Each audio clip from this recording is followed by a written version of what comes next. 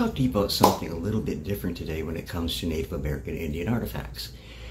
In looking at the arrowheads that I've found over the years and the ones that Gil has found, there are some very beautiful hunting pieces. One thing I never thought about, though, is that some of those may have been used to actually kill somebody. There were many battles that were fought on the rivers in this area of Michigan where I live. So the possibility is definitely there.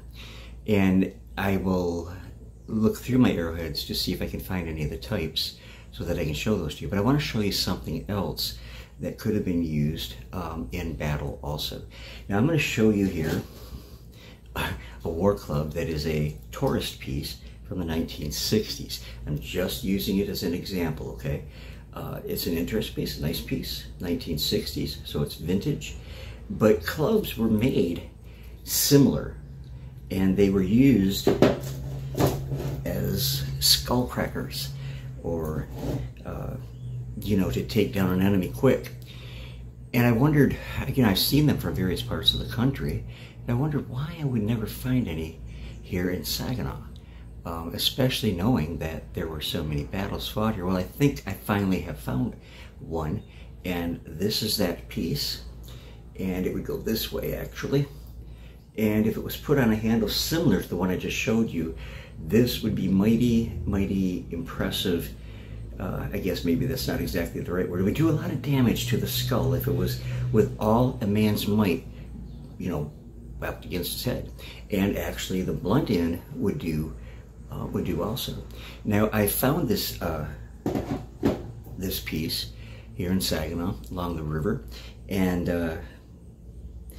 it would, where I found it, I'm finding more middle woodland era artifacts, judging by the pottery and the projectile points, arrowheads and such.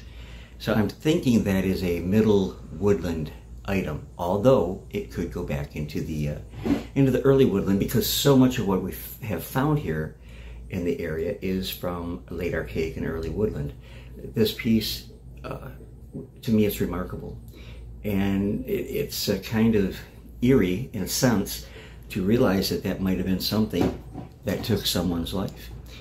So a little bit morbid, yeah, but I thought I'd bring this to you just as something different. You don't know what you're digging into. Not digging, I don't dig anymore, but you don't know what you're picking up, what its true history is. Oh yes, you know, I know that an arrowhead's an artifact, but you don't really know exactly what it might have been, what its purpose was.